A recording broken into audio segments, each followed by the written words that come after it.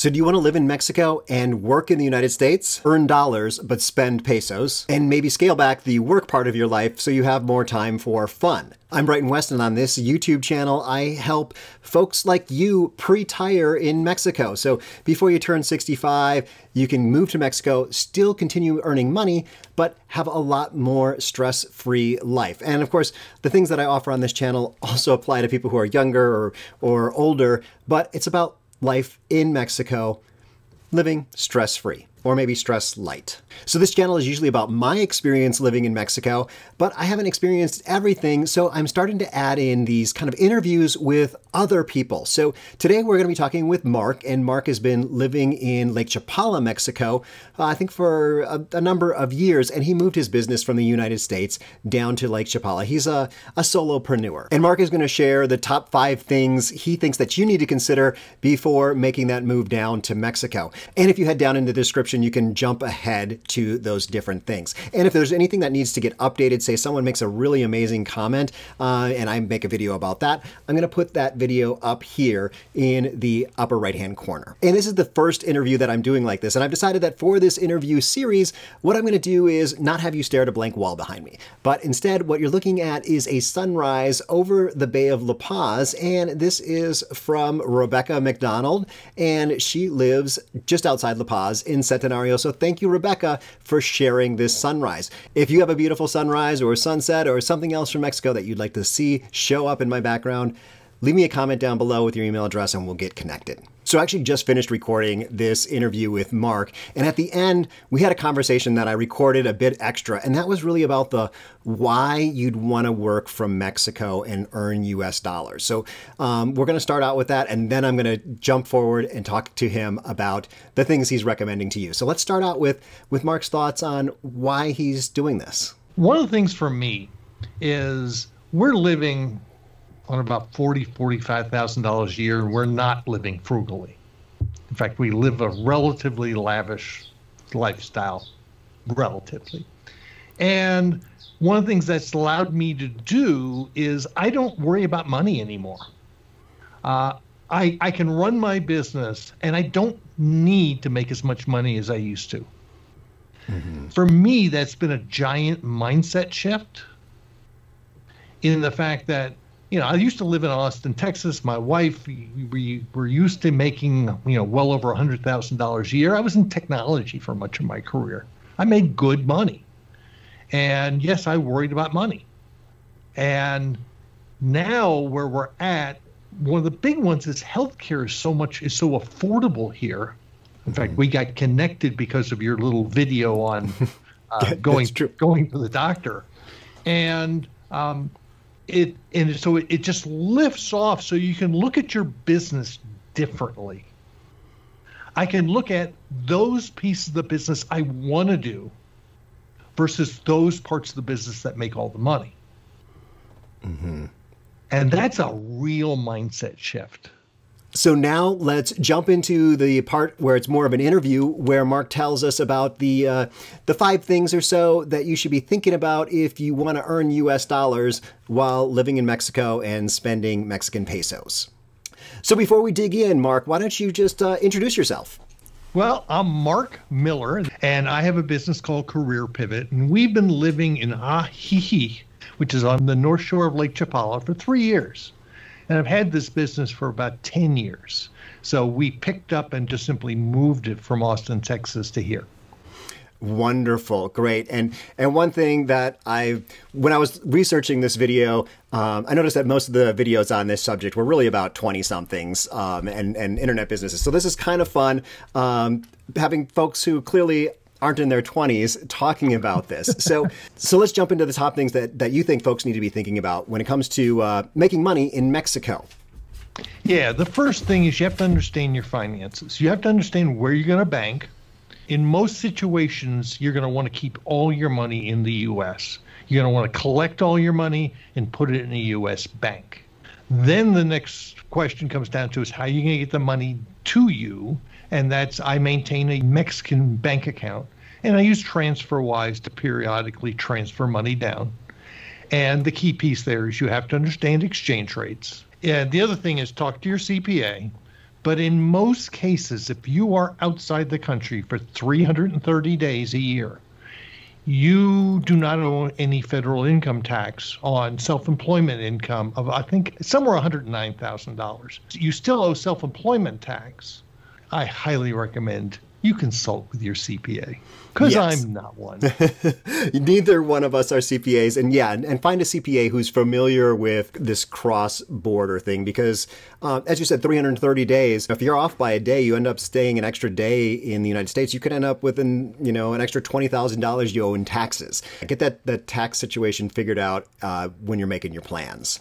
That's right. Really, we're talking mostly about people who are in business for themselves, but maybe Right. you could say something about people. You're in the business of helping people find jobs. Right. So maybe you could say something about people who are working for U.S. employers, who are actually an employee living in Mexico. Okay, if you are an employee of a U.S.-based company, your company will probably handle everything, including the visas. You're not going to come down here and work for a Mexican company in general. So that's where you contact your HR department, because very likely they're going to take care of all of that for you. Wonderful. Yes. And I think that is key there, is we are talking about earning U.S. dollars and spending Mexican pesos. We don't want to be competing with the Mexican people because, I mean, two reasons. One, it's not fair. They need the jobs. And two, the wages wouldn't be what we would hope for. Yeah, I've been asked for years, well, why can't I just go there? My employer won't send me down, but I want to go down and work someplace else. And the reality is most countries do not want you working there. They want their own people to get the jobs. Yes, exactly. So let's transition now into the second point you have about what folks need to know when thinking about working overseas. So the next thing is telephone. I maintain in Mexico, I have an AT&T phone. It behaves just like my AT&T phone in the U.S. If you want to have something other than AT&T, Verizon, I do not believe allows you to keep your phone. Or you can do things like Skype and get a U.S. number on Skype, because most likely people are going to call you on a U.S. number. You've got to figure out how you're going to do that. Yes. And actually, for me, I haven't changed my phone number in probably 20 years. It's just attached to my cell phone. So I also have AT&T. And for me, I have my phone number, my business/US phone number rings in my phone. And also my Mexican telephone number is an eSIM. So I have a Mexican telephone number that rings in my phone. And when I'm dialing out, I just have to choose which number I'm calling from. People want to see, they want to kind of feel like you're in the US. So you need to have a US presence by having a US phone number. Yeah, I actually have two phones. I have a Telcel phone and I have an AT&T phone. In fact, when we drive down, I have both of them for safety purposes. It's actually a great point, and that's something I want to sit there for a second, because I have those two AT&T services that are inside my one phone, and if the AT&T which has great coverage in Mexico, at least in La Paz, if that tower near me doesn't work very well, I got nothing, whereas you've got a Telcel backup. So you've got two options in case one isn't working. Just a thought there, consider actually separating those phones out. Let's jump into your third tip. Then comes time zones. One of the things, obviously, if you're living in Mexico, you have to understand that Mexico goes on and off daylight savings time at different times than the U.S. What I do is I maintain my computer on Mexican Central Time, but I happen to use Schedule Once for my calendaring, and I maintain that on U.S. Central Time. So when people schedule with me, it automatically takes care of everything. And I use Google Calendar, and it syncs with there. Where it drives people nuts is the 2 or 3 weeks between each one switching off. I actually made a video about that. You can check that out up here. I made a video about Mexican time changes. Because, yeah, it is confusing. It is a key thing, though, when you are in Mexico and you can't just set your computer to U.S. Central Time like Chicago. You do need to set it to a city in Mexico because there are slight differences. And now you know why. Keep track of those time zones. Use a tool. You use Schedule Once. I use Calendly. Something that just handles the time zones for you so you don't have to think. That's right. Okay, let's go into the next thing that you have for folks to think about when earning U.S. dollars in Mexico. Then you have to understand internet and internet connectivity. When someone says, yes, we have high-speed internet, sorry, don't believe them. If you're going to do an Airbnb, you actually have them run speed tests for you. And yes, there's an Ookla app that you can use and check it. I actually have multiple services. I do, number one, I now have iLox. That's a fiber optic connection. For Mexico, it's pretty fast. It's 60 meg up, 20, 30 meg down. I then have Telcel, which is a 4G. It's just wireless. It gives me 6 to 8 to 10. They promised me 10 meg up and down. It doesn't. Mm-hmm. I also can run off my Telcel phone, and I also can tether off my AT&T phone. And a lot of it depends on where I am. In fact, if you get it from Telmex in Mexico, in a lot of parts of the country, it will be what we call ADSL. It's typically, you're going to get 8 to 10 meg down. You're going to get maybe a half a meg up, which is enough to run a Zoom or a Skype video call. Maybe. The expression is, mañana does not mean tomorrow. It means not today. So if you walk into if you're going to rent someplace, check it to before you move in, and 2, make sure it's there. I just had iLox installed. I signed up in September. They promised it me in January. It showed up in March. It worked for about 3 weeks. Then it stopped working for 28 days till someone finally showed up. And now it's been working for the last 2 months. You have to be prepared. Be patient. Yes, be patient and have backups. For me, similar situation. I have a dual WAN router. So my router, I actually have a cable modem plugged in, and I have that ADSL service plugged into it. So both of those work. It sounds like your Telcel might be in a similar system where your computer just figures out which one to use. Yep. But also that tethering backup is important. I mean, if you're going to be working, people expect you to be just as available as you are in the United States. So you need to make sure you've got all your tools in a row. I know Starlink is coming. I'm kind of excited. We'll see it supposedly by the end of 2021. It will be available in Mexico. And that might solve a lot of these problems and allow you to live anywhere in Mexico. This is something, you live in Lake Chapala area. That's a pretty developed area, very big expat community there. I live in La Paz. La Paz just happens to be the end where the fiber optic cable comes over from the mainland. But from there, if you go not that far away, the fiber optic cable doesn't get there. And, you're lucky if you're getting, 1 or 2 megabits per second. What someone considers high speed here, or they think they have fiber and they don't. They're not necessarily trying to lie. They just think that what they have is really good. But by American standards, you need to get the actual numbers from them. Let's go into your next thought about really having someone to help you. I have a virtual assistant, Stephanie. She's in Tampa, I believe. We've never met in person. She edits all my blogs. She writes my podcast notes. Like right now, we're producing a white paper. She's cleaning it up and making it look pretty. But also, one of the things I get from her is accountability. I know I need to get stuff done on certain times so that she can get it done. And she has certain time blocked out for me. And I feel guilty when I don't get stuff to her on time. It's not just the fact that she's doing work for me, and she does 3-4 hours a week, but it's the accountability. That's interesting, and I know that's going to get into your next kind of the bonus point here. I think you called it time blocking, which many of us are used to, is making sure that we've got blocks of time to get X, Y, or Z done, and we've got this client in this block and editing in this block, but you actually presented it a little different. Yes, I time block out things for me. So I have blocked out Wednesday morning where we hike with a tequila hiking club.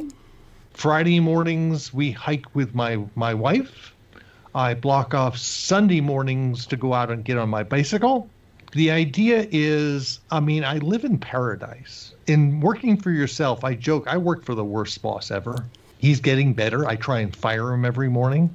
But the idea is to block time off for you such that if you're going to live in someplace beautiful, then figure out, okay, when are you going to do stuff? And I live with a bunch of retirees. I have no desire to retire, but I also want to have relationships with people. And so I blocked off times on my calendar so that people can't just come in and grab that time. And it's particularly for me, I turned 65. I need time to go have fun.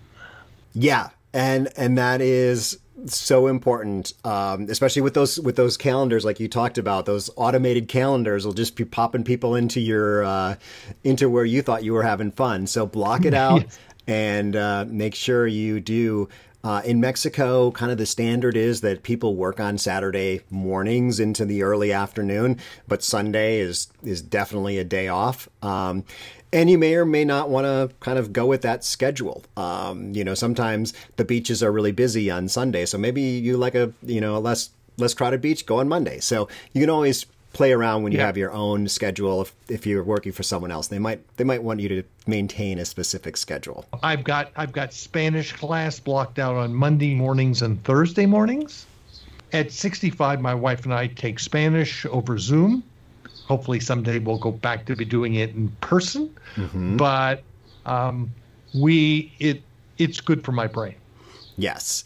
Yeah, and that's really what this YouTube channel is about, is really being able to move to Mexico before you retire. I usually say before you turn 65, with the idea that a lot of people are just waiting to retire to get to move to somewhere like Mexico. And it's possible to live in Mexico while you're still working. You might be able to cut back your hours. You don't need as much income if you're living in Mexico. You might be traveling back and forth from the U.S. to Mexico, so there's a lot of things to think about. But I want to thank you, Marc, for being here and sharing what you know with your experience moving a business to Mexico. I know you have a podcast and you have a business helping folks, so why don't you tell folks how they can hear from you or get in touch with you? My business is Career Pivot. I help those who 55 plus who want to do something different. I have an online membership site. You can also find Repurpose Your Career on the website, or you can find it on Apple Podcasts, Google Podcasts, Amazon Music, Spotify, all the places that you find podcasts. The podcast does very, very well with about 8,000 to 10,000 downloads a month. So please come listen. Well, thank you so much, Marc, and thank you for watching. Hopefully you guys are one step further to moving to Mexico after watching this. And I've got more videos up here, and I'd love it if you left a comment down below. This is the first time I'm doing an interview like this, but I feel like I can't, I don't know everything about Mexico. There's people that have been there longer than me and have different things that they know, and I want to make sure that you guys hear from them too. We'll see you in the next video.